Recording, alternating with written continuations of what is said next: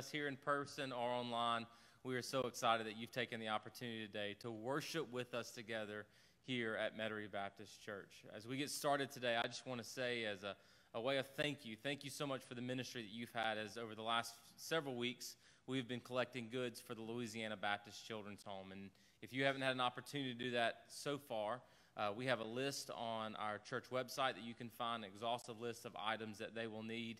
And the bus is coming tomorrow morning to come pick those items up. So if you can gather them this afternoon and bring them here, I know that we would love for you to be able to be a part of that ministry. Today we do have a special message from Dr. Perry Hancock, the Executive Director of the Louisiana Baptist Children's Home.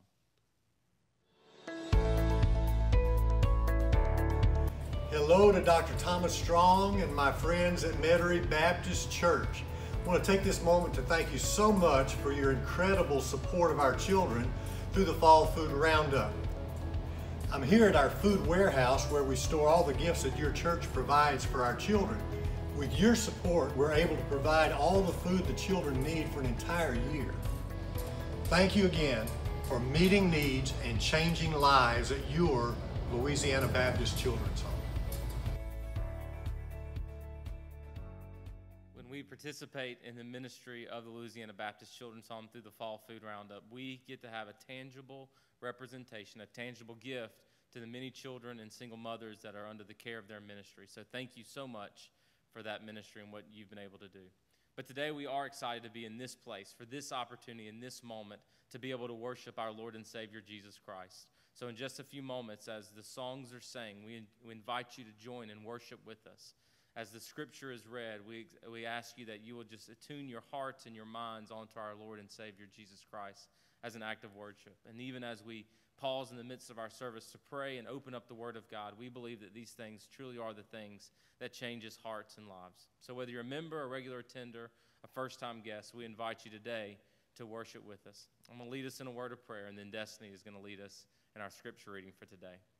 Dear Heavenly Father, we thank you so much for this day. God, we thank you for the opportunity to be in this place, in this moment, to hear from you. And God, we plead with you to speak, for your children are listening. God, I pray that your name is made famous in this place today. God, I pray that you hear the praises of your people. And it's in Jesus' name that we pray. Amen. Good morning, church. Please listen as we read from Psalm 66. Shout for joy to God, all the earth. Sing the glory of his name and make his praise glorious. Praise our God, all peoples. Let the sound of his praise be heard. Come and hear, all who fear God. Let me tell you what he's done for me. If I had cherished sin in my heart, the Lord would not have listened. But God has surely listened and has heard my prayer. Praise be to God who has not rejected my prayer or withheld his love from me. Please join us in worship.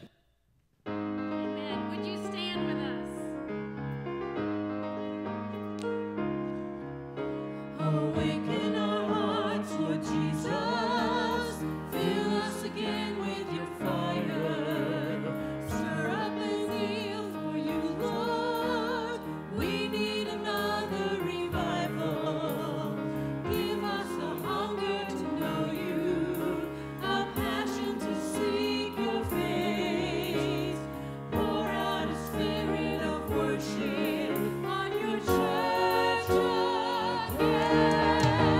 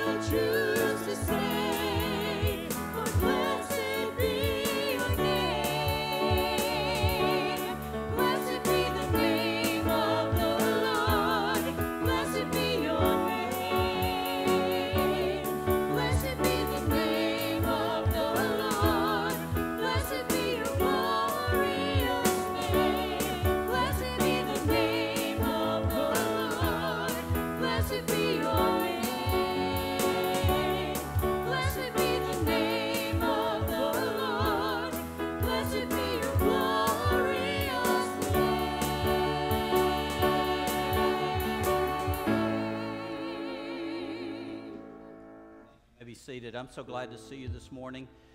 As has already been said, I just want to express to you my great appreciation for your willingness to be a part of the ministry of the Louisiana Baptist Children's Home. And I thank you. I thank you for not only giving, but as we give, recognizing that suddenly their ministry becomes our ministry because we have a part in it. And it's one thing for us to say that we believe in what they do. It's another thing to actually put into practice that we believe. And so as we get ready to pray in just a moment, I would ask that you join me in praying for the Louisiana Baptist Children's Home, for Perry Hancock, and for all those involved. Now that that part of our ministry is coming to a close, not the Children's Home, but as far as collecting, you may be asking, what next? I'm glad you asked. We want to encourage you now to begin to pray on October 31st From 10 a.m. in the morning until noon, we're going to be having a fall festival here at the church.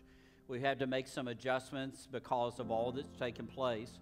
But our one goal, our one desire is to be able to do something at this place that demonstrates to the neighborhood, that lets us have an opportunity to demonstrate to them that we love them and that Christ loves them. That's the purpose of this time together. And so I'm going to ask you to begin now. There are 4 things you can do. 1, you can bring candy. We need lots of candy. And if you were like me, I had the opportunity to go to Target yesterday, and my confession to you is I bought none because I knew if I bought it, I would eat it. But I want to encourage you to buy it and bring it here, and that way you don't have to you don't have to worry about eating it. But it helps us. We need help. We've always been able to give an abundance of candy. The second thing we need you to do is we need you to invite. We want people to know this is a perfect opportunity for you to be able to invite your neighbors, your family, people in our community. We're going to make sure they know. So make certain you do everything you can to help people know. Third thing we need you. We need you as a part of the ministry. We believe this is a ministry. We believe that God can use this. He has in the past. We're confident He will this time. You can sign up. There was a link in the missive. We encourage you to sign up that way. You can see Dale. Dale can help you. But we're going to need some help. We need you to help us during that time. And most importantly, we need you to pray.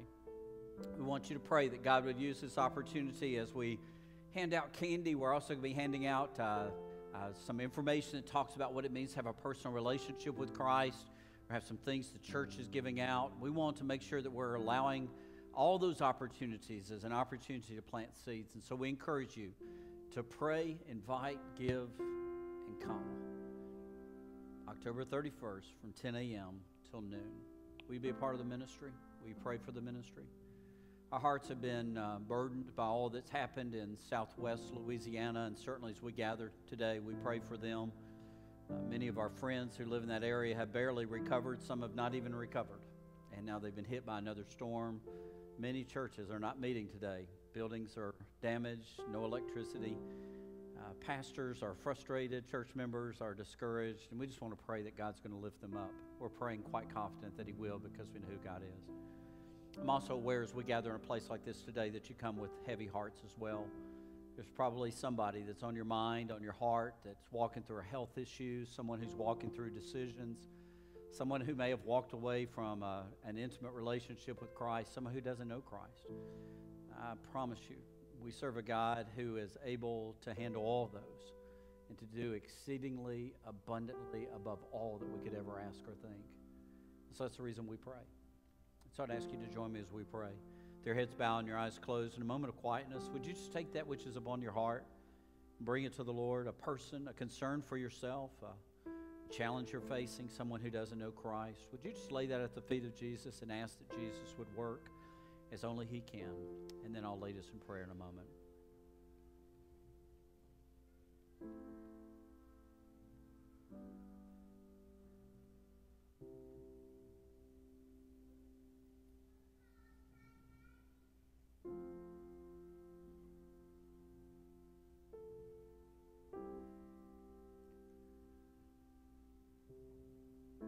Father, we confess what we've already sung, and that is, blessed be your name. There is no one like you. And we worship you, Father. We're amazed at your love for us.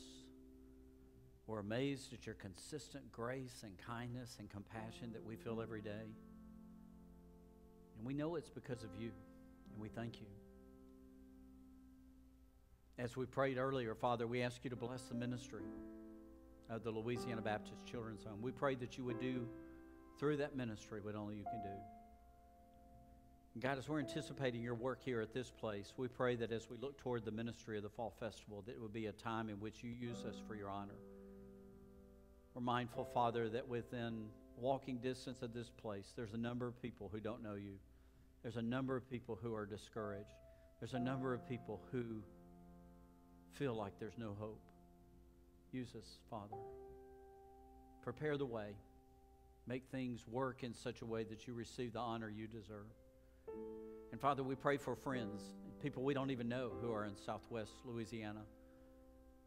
We know they're struggling. We've experienced that.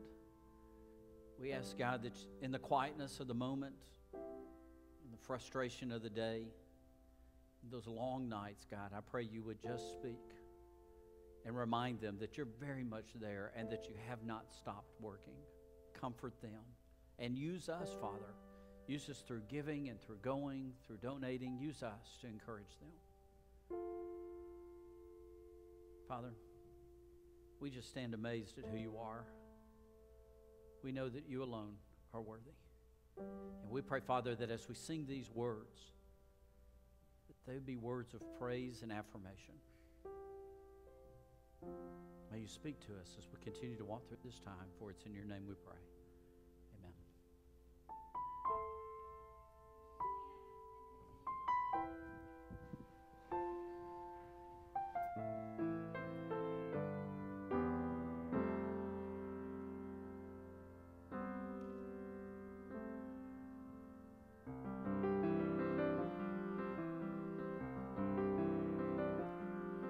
Do you feel the world is broken? Do you feel the shadows deepen? But do you know that all the dark won't stop the light from getting through? Do you wish that we could see it all made new? We do.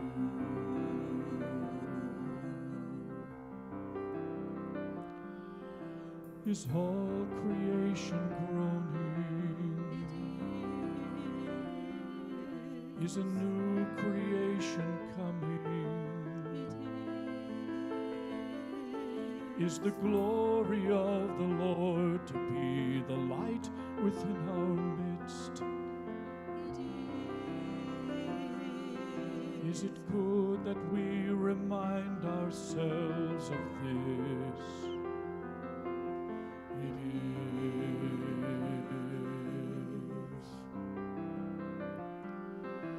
is. Is anyone worthy? Is anyone whole? Is anyone able to break the seal and open the scroll?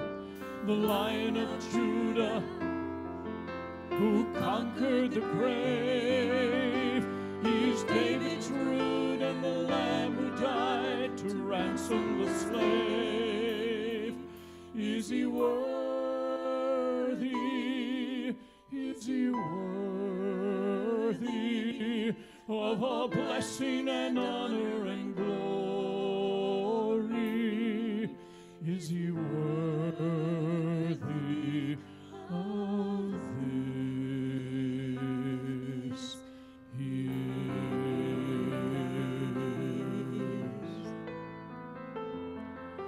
Does the Father truly love us? He does. Does the Spirit move among us? He does. And does Jesus, our Messiah, hold forever those he loves? He does. Does our God intend to dwell again with us? He does.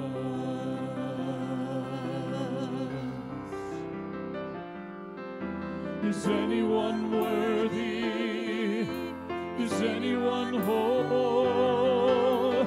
Is anyone able to break the seal and open the scroll? The Lion of Judah, who conquered the grave.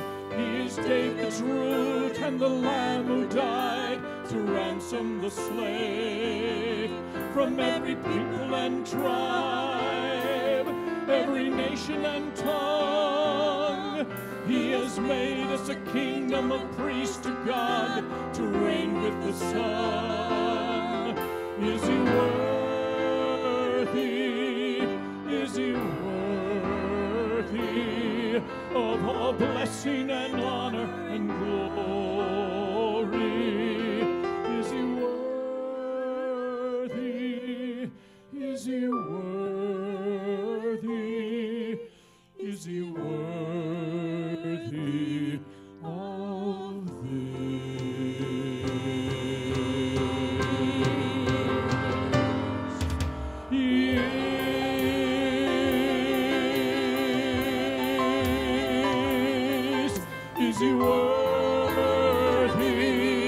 Is he worthy?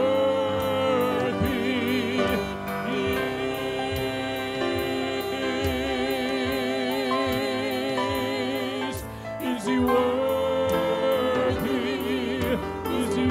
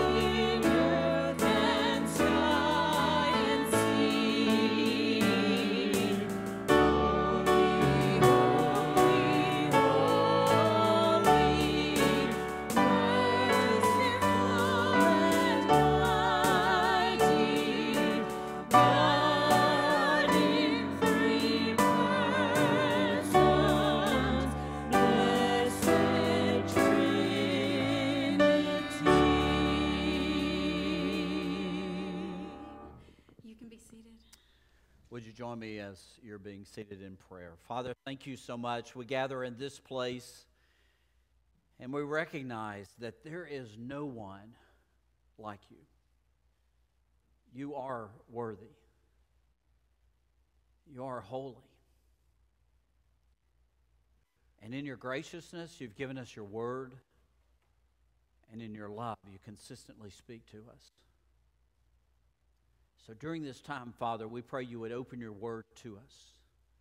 We pray you would speak to us and allow us to hear with our hearts what you're saying to us so that we live more like you, so that we are a better reflection of your holiness and of your worthiness.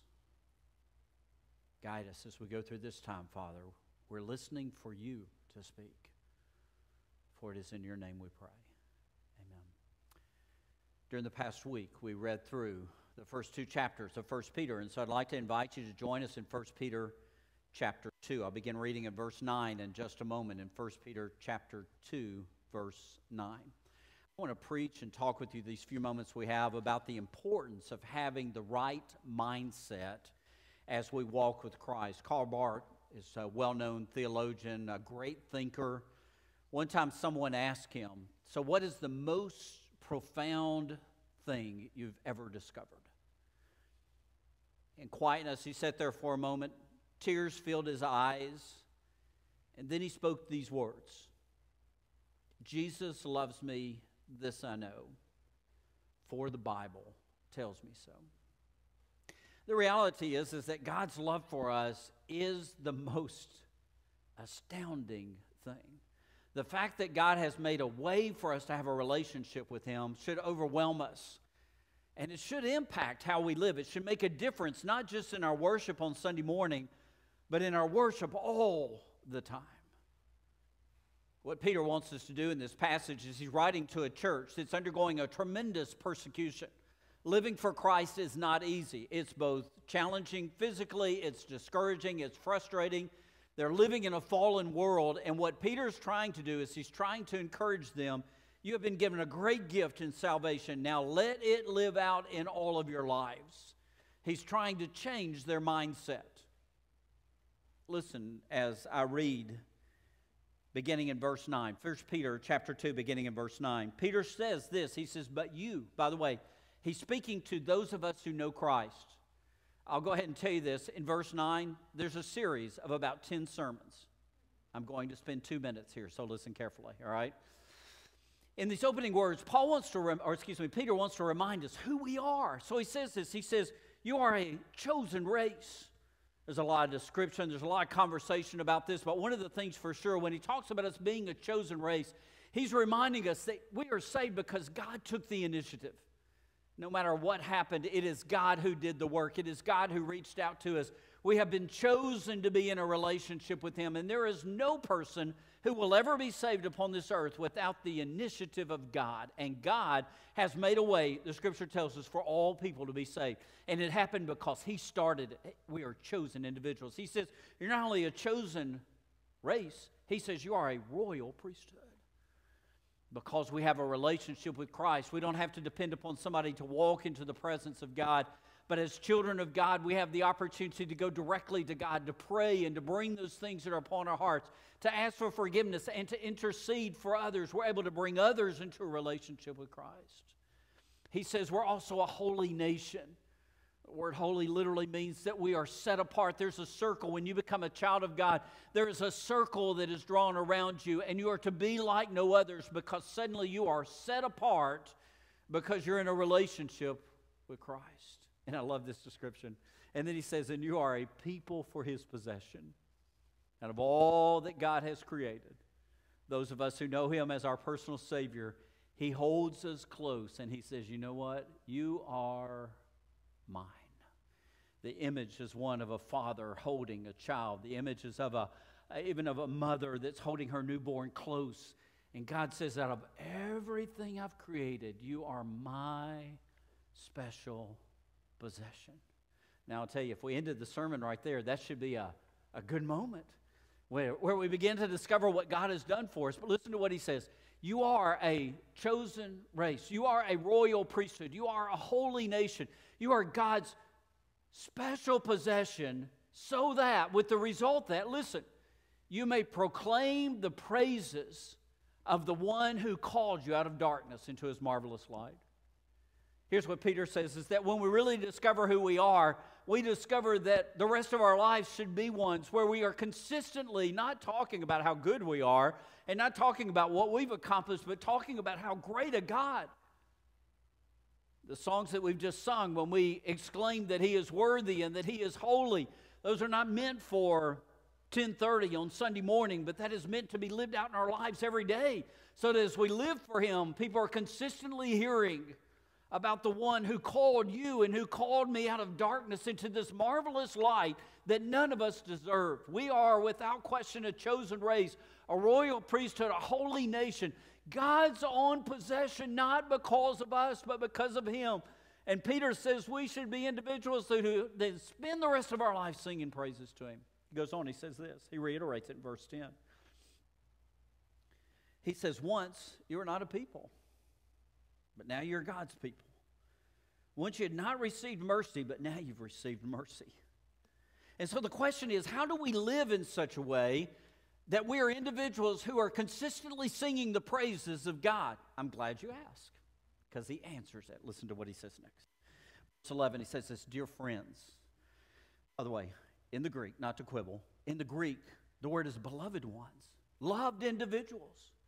You and I are in this special relationship with God because He has loved us. That moment when we accept Christ as our Savior, the moment we confess our sins and we understand that what Jesus did for us on the cross We enter into a new relationship with God, and he says, to you, I call you loved ones, beloved ones. And he gives these instructions. Listen. He says, I urge you as strangers and exiles to abstain from sinful desires that wage war against the soul.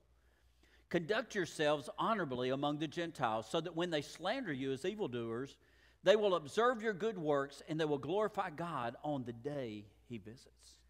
You know, I've discovered that the way you approach things, your mindset makes a difference.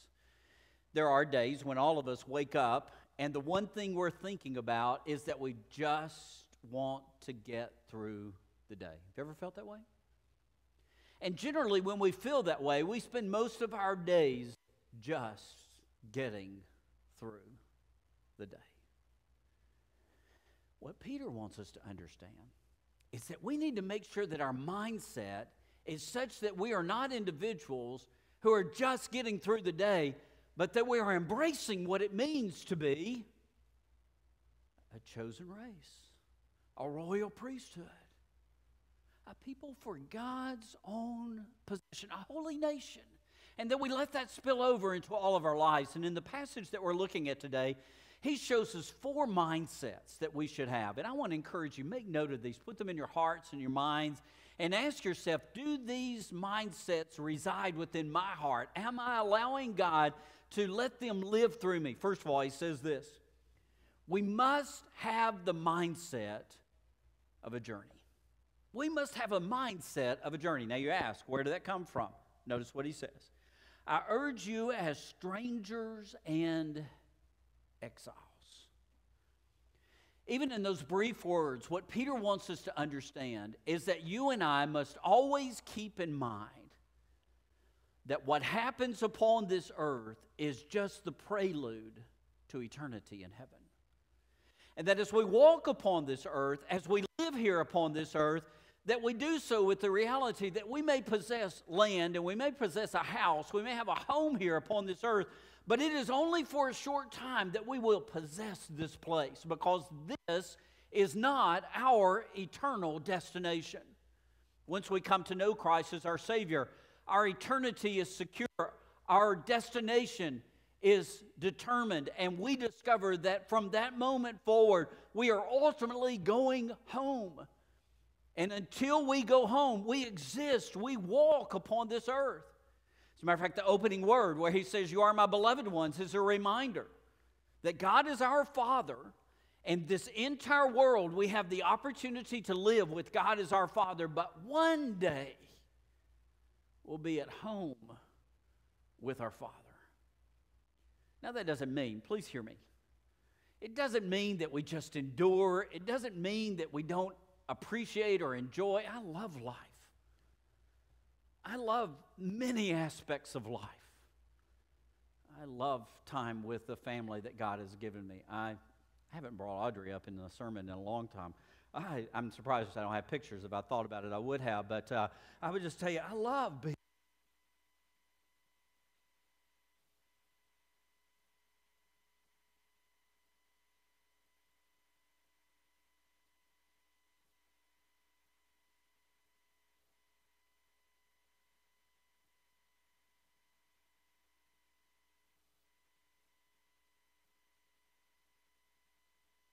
Mic is off. There it is. I'll just scream louder. All right.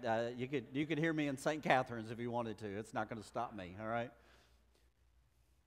I have the opportunity to travel a lot at seminary, and one of the things I've discovered is when I check into a hotel, I never hang personal pictures. I never redo the furniture, and I don't paint the walls. You know why? I'm not there for any length of time. It's not mine. And you and I should be living as individuals who are on a pathway, on a journey where we're holding loosely to this life with the understanding that no matter what happens here, the priority is there. And if we spend all of our time encompassed in what's taking place in this location, we may horribly find ourselves unprepared to meet Jesus Christ face to face. Here's the other thing we've discovered. If we hold loosely and we understand we're passing through, by the way, when Abraham was called, the scripture says that he passed through. He just went through land in order to get to the promised land. You and I are passing through, and as we do so, we hold loosely to the things here, and we discover that there's new joy in here because we recognize this is not all that there is, and God is doing an incredible work. When I was in a youth group, we were talking about this earlier. When I was in a youth group, you always had those songs that you sang, and they stuck in your mind. And one of those songs back in the, in the 70s now, in the early 70s, that we sang all the time as a song, "This world is not my home, I'm just passing through." Many of you probably know that. We sang that, and it was a reminder. This world is not it. We are on a journey. And so Peter says, you're aliens and you're strangers. Now listen carefully. He doesn't say you're strange. He says you're strangers, okay? I don't give you permission. We've met a lot of strange people who are not heading anywhere.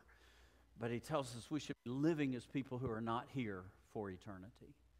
He goes on, he says, not only must we have the mindset of the journey, we must have the mindset of a battle. He tells us when you look at the second, and you continue to look at the verse that we were examining, he says, so I urge you as strangers and exiles to abstain from sinful desires that wage war against the soul. Here's the reality, y'all. As we walk upon this earth, as we are heading toward eternity, as we are anticipating the day that we're going to meet Jesus Christ face to face. And by the way, if you're living the life that Christ has called us to live, that's not a day that you fear. It's a day that you long for, even as you embrace life here upon this earth. But as we live, the reality is that we face some very challenging times. And one of those challenges is that we're going to be tempted by Satan. Satan wants to derail us. He wants to detract us. He wants to distract us as we walk with him. And here's what Peter says. Fight the battle. Don't give up. So many times in this world in which we live, people think of sin as something that they can't resist, and so they give in. And here's what Peter says. Abstain from it. You know what abstain from it means? It means to push it away. It means you don't run toward it. You've seen the proverbial carrot in front of a horse's face? You dangle a carrot in front of a horse, and the horse begins to walk in that direction. Satan's going to dangle things in front of you. He calls them lustful desires. And by the way, oftentimes it's associated with sexual desires, and it includes that, but it includes so much more. It's anything that causes you to simply want to take care of yourself. And here's what Peter says. Satan's going to dangle all those things in front of you, and instead of running to it, you say, no, you abstain from it. As a matter of fact, he tells us there's a war that's taking place. It's where you and I, as Paul describes in 1 Corinthians, where we have to take every thought captive. Where we have to say, other people in this world may do that, but we live for Jesus Christ and we are heading to eternity with him, and we will not do that. You and I must understand that there is a battle. You read through the Bible, what you discover is that there are many giants in the scriptures who fell because they didn't fight the battle. David, the great man of God, fell with Bathsheba because he didn't abstain from evil. Noah, the great man that God accomplished so much through. One of the last things we know about him is we see him lying in a drunken stupor. Elijah, the great man of faith, becomes a man whose faith wavered. Hezekiah, a godly king who changed the world in which he lived for good and for God, wound up at the end of his life consumed by passion and selfishness. They did not abstain. They didn't say, I will choose to live differently. They did not make a decision that they would come to a point in their lives where they would act like they are people who are a chosen race, a royal priesthood, a holy nation, a people for God's own possession. That's who we are. And now Peter says, act like it. Make certain that your life is a reflection of that. The third mindset you see is that we not only have a mindset of a journey and the mindset of battle, we also have the mindset of witness. Matter of fact, when you read the passage, he says this in verse 12, conduct yourselves honorably among the Gentiles, so when they slander you as evildoers, they will instead see your good works. Here's what Peter says. You and I should be living in such a way that the world around us has no accusation to make, and if they say something about us, then they'll watch us and they'll go, oh, that's not true. That guy's not a liar. That guy's not a swindler. That guy's not unjust. That guy's not prejudiced.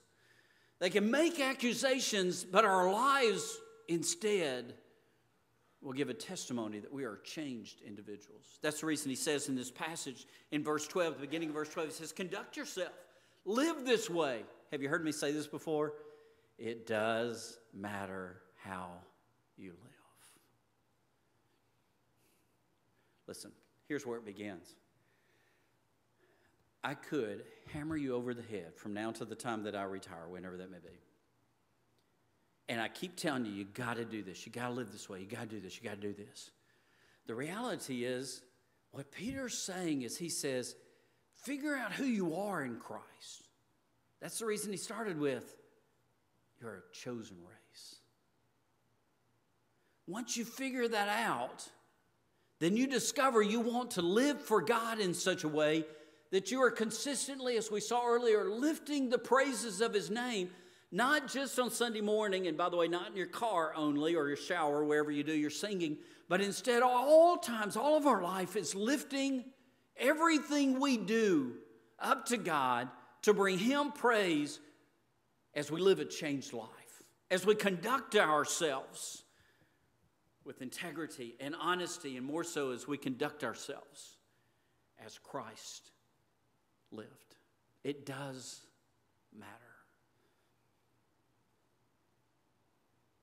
This past week, a friend of our family passed away in Tennessee, and my mom and I were reminiscing about his life. I first met him because we bought horses from him for our farm. And I know for most of you, kind of all those things seem kind of foreign to my life, and yes, they are. We lived on a farm, we had horses, we had cows, and then we went to the co-op, which, by the way, was equally foreign to me, me and all my farmer friends in Tennessee, so we're at the co-op, and we're buying stuff for the horse. And when we're buying stuff for the horses that we just bought, we bought a salt block. And I can remember as a little boy asking my dad, what are we doing this for? And we took the salt block and we put it near the water, and what we discovered is that the horse would lick the salt.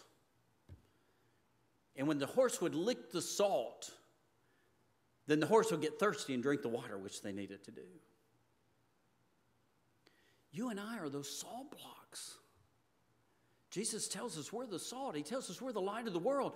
And we should be living in such a way that people say, by the way, not what's wrong with that person, but say, what's right with that person? Why are they living that way? And as they do so, then you know what we need to do? At that point, we open our mouths and we tell them what's different. I don't think Peter is ever giving us permission to say, well, I'm just going to witness by my lifestyle. But I'll tell you this, your witness must begin with your lifestyle, and then it leads into you opening your mouth and telling other people, let me tell you how Jesus changed my life. I didn't figure this out myself. I'm not able to do this on my own. I met a man who claimed me as his special possession, and let me tell you about him. And so what he says is, whatever you do, live in such a way that you challenge people's lives. Live in such a way that you make them hungry to know who Christ is. Live in such a way that they don't ask questions about your integrity, but instead they ask questions about to whom you belong. By the way, I find it interesting. When you read 1 Peter, what you discover is that Peter's writing to a church that's undergoing a horrible persecution. They are dying for their faith. Life is difficult. And Peter doesn't give them permission to act any way they want to because life is hard. Here's what he's saying. It's even more important that you act right. So he tells them they must have the mindset of a journey. They must have the mindset of a battle. They must have the mindset of witness. And listen carefully. Listen to what he says at the end of verse 12. He says, conduct yourselves in such a way, last phrase, that they, the Gentiles, the pagans, will glorify God on the day that he visits.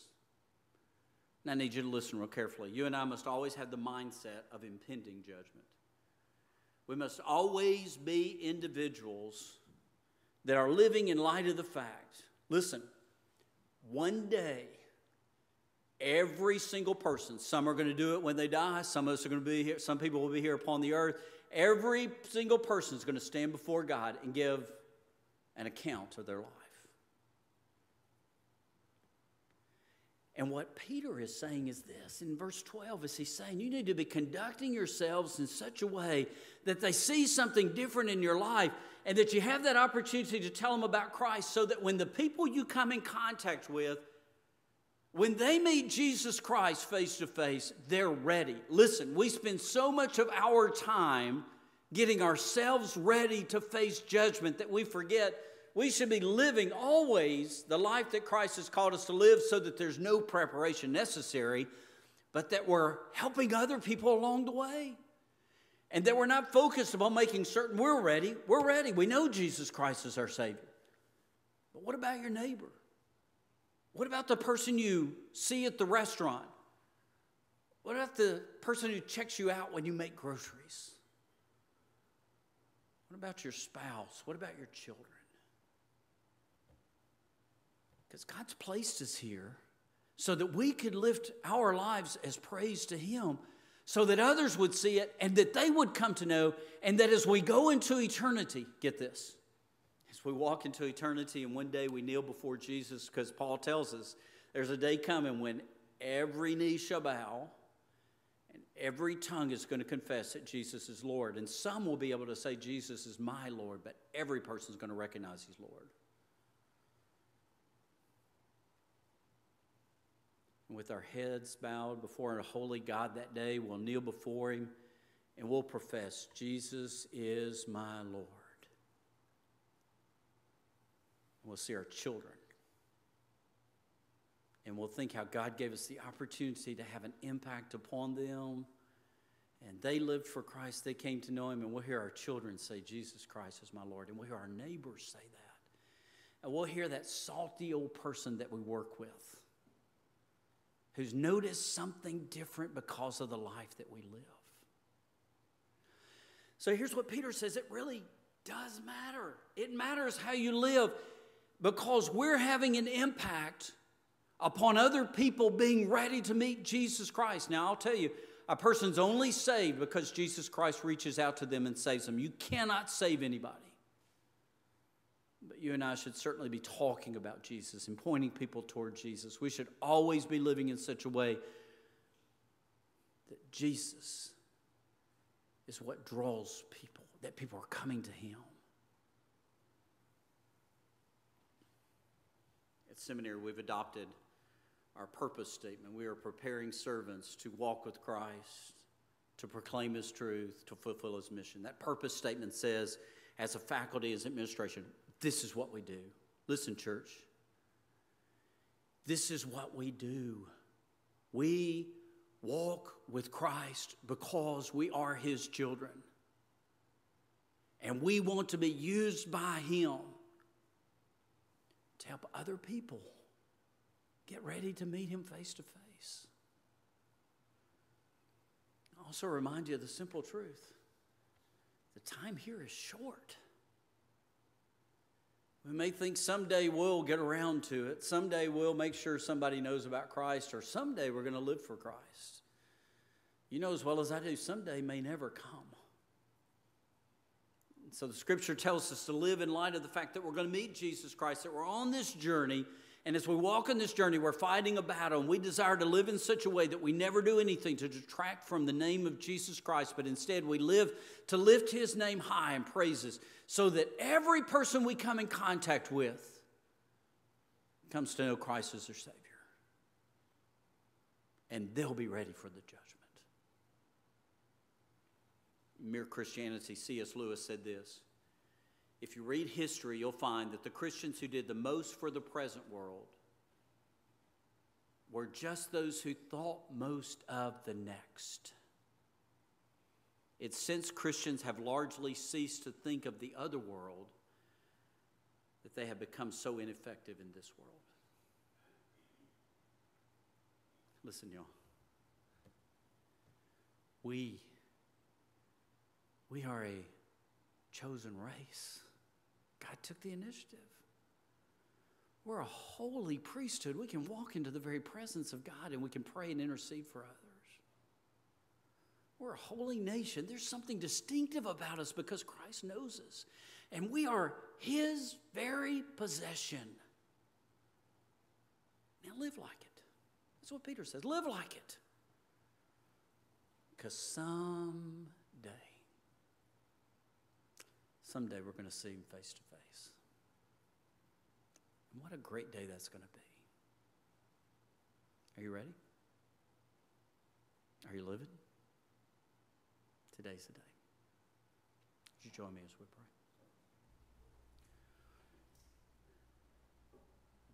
There may be some of you present today, perhaps some of you listening online, and you've never made a decision to follow after Christ. That's the beginning of it all. It comes from understanding that Jesus died for us. And the reason He died for us is to pay the penalty for our sins.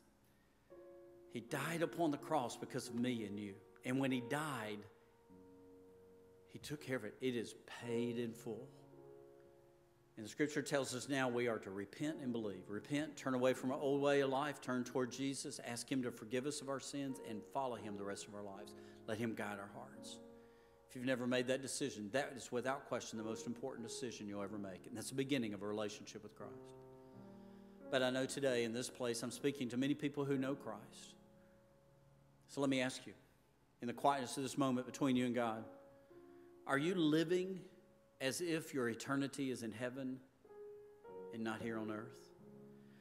Are you fighting the battle that God's called you to fight so that you can be the person He wants you to be? Are you conducting yourself in such a way that your witness is consistent every single moment? And are you being used by God in such a way that you're helping other people avoid the judgment of separation of God forever? Perhaps today in the quietness of this moment, perhaps you just want to cry out. If you already know God, you want to cry out, God, that's my desire. I hear you. Help for my mind to be that way. Help for me to live that way. That's who I want to be. Father, I thank you. I thank you as we gather in this place that you're a God who's still reaching out and still calling people to yourself. And today I pray you would do that. I thank you for that for those of us who've heard your call and responded, that today we bow before you as your chosen nation, a royal priesthood, a holy nation, your own possession. I pray you'd help for us to live in light of that. Convict us, convince us. Help us understand the greatness of knowing you. Father, speak to us. For it's in your name we pray. Amen. I'm going to ask you to join us in standing, and as you stand, I'm going to ask you to sing this song, but I'm going to ask you to let the words be a reflection of a commitment that you make, a decision to follow after Christ. Don't mouth the words, but let this be the cry of your heart. I have decided to follow Jesus. I have decided to follow Jesus. I have decided to follow Jesus. No turning back, no turning back. Though none go with me, I still will follow. Though none go with me, I still will follow. Though none go with me, I still will follow. No turning back, no turning back. You may be seated briefly. Today you may need to make a decision, and I don't know what that is. Maybe it's a decision to follow Christ for the first time. Maybe today is the time that you just need to get real before God and recommit your life to Him in a new and a fresh way. In just a moment, if you're here worshiping with us in the building, when you exit the building and walk around, Thomas and others will be there, and they'd love to talk with you about the things that God's laid on your heart. Maybe you're watching online, or today you don't have the moment to wait to talk. If you'll email us at connect@metarybc.org or call our church office 504-835-2611, we'll make sure to get back in touch with you. One decision that has been made, we've had multiple decisions that have been made at Metairie Baptist since we've come back from the pandemic. We've had those who have committed their lives to Christ and those who have committed their lives to the service of our Lord here at Metairie Baptist Church. And today, I want to introduce you to two more, Robert Caruso and Ann Blanchard. They're engaged to be married in December. Robert's been at the seminary for a couple years now, and they have decided to make this their church home. So I know that you want to be praying for Robert and Ann the days ahead as we seek to make a difference here in Metairie and beyond. A couple things of just business here. If you're watching online, there'll be a link in the comments in just a second. If you're worshiping here with us, on your way out today, there is a deacon nomination form for us to nominate a new slate of deacons for the new year. So I know that you will want to think through those men that God have laid on your heart and to nominate them. Two other things. This week, we're going to be releasing a new study called On the Way, a study through the Gospel of Mark that Thomas has been recording. They're going to be on Facebook and YouTube. We'll also put them in the Missive Weekly. They're about 15-minute videos that you can watch with your Bible open, ready to study the Word. I was joking with them a while ago. I think it took them about 5 sessions to get through Mark 1. So it's an in-depth study. So make sure that you watch that. Take the time to study through Mark together with us.